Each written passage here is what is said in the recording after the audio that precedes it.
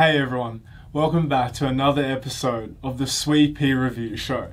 This is the show where we give back to our amazing Sweet Pea community and review the projects that you make and post on the Sweet Pea Machine Embroidery Designs Facebook group. So if you're wondering why there hasn't been an episode of the review show for a few weeks, myself, Annette and Larsen have been over in the Europe and UK doing sewing and quilt shows. We had an absolute blast of a time and we met some of our amazing Sweet Pea community from the UK and Europe. And we also made many new friends. So just another quick rundown of how the show will work before I get started is I've gone through our Sweet Pea Machine Embroidery Designs Facebook group and searched for 3 designs that have caught my eye, and I'm going to give them a review. So all of these projects have been entered in previous projects of the week, so I'm able to use them on this video. And without further ado, on to my first pick of the day.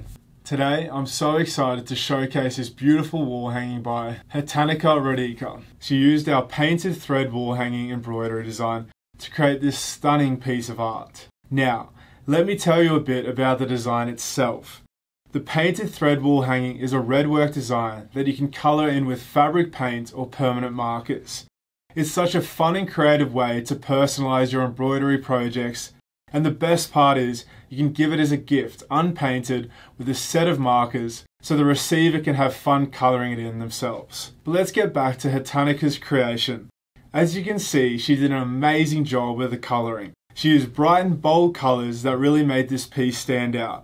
And according to her, colouring it in was a great way to relax. I couldn't agree more. Overall, I think Hatanaka's painted thread wall hanging is an amazing example of how our customers can take our designs and make them their own. It's a beautiful and unique piece of art that would look great in any craft room or living space. Thanks so much for sharing your creation with us. So that was my first pick of the day, and I'll quickly move on to my second. Next up, we have this stunning Pockets of Plenty tote bag by Nanc, Zartman, Hagy. I absolutely love the way she used African fabrics to create a unique and vibrant look for her bag. It's truly a work of art.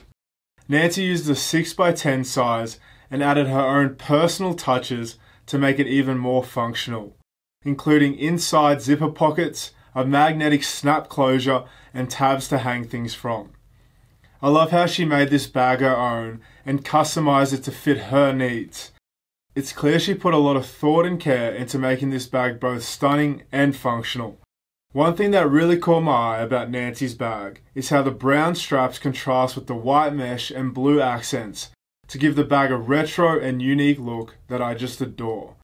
And despite the challenges of using a new technique and adding bag stiffener, Nanc managed to get the corners almost perfect. It's clear she's a skilled and creative embroiderer. Overall, I think Nanc's Pockets of Plenty tote bag is a fantastic example of how our customers can take our designs and really make them their own. It's a functional and beautiful bag that she'll be able to use for years to come. Thanks for sharing your creation with us, Nanc. Before I move on to my third and final pick for today, I would love to thank anyone that posts their photos of the completed projects on the Sweet Pea Machine Embroidery Designs Facebook group. I say it often, but it is what really makes this job and company so great. It's you, our amazing community, that posts all your beautiful, beautiful projects onto that page. And it makes it really hard to just pick 3 of my favorites, but I just want to say that I love them all. And my final pick for today is Kimberly Larsen Smith's all-round alphabet blocks and quilt. It is a true labour of love. She made this beautiful quilt for a dear friend's first grandson, Henry. I can feel the love and care she put into each stitch of this project. The idea to flip the background and the letters for Henry's name is just brilliant. Not only will Henry learn his letters and colours, but he'll also learn his name. That's such a thoughtful and personalised touch.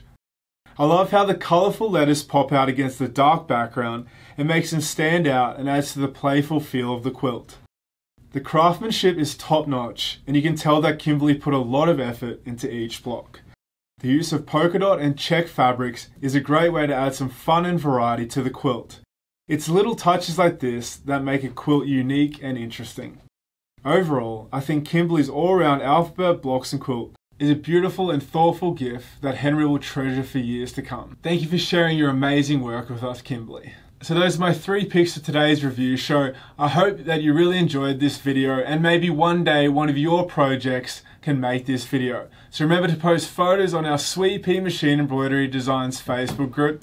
And also, if you could, please like the video and subscribe to our YouTube channel for more videos like this one. If you want to shop the world's best machine embroidery designs and sewing essentials, head over to sweetpea.com. That is SWPEA.com. I'll see you next time.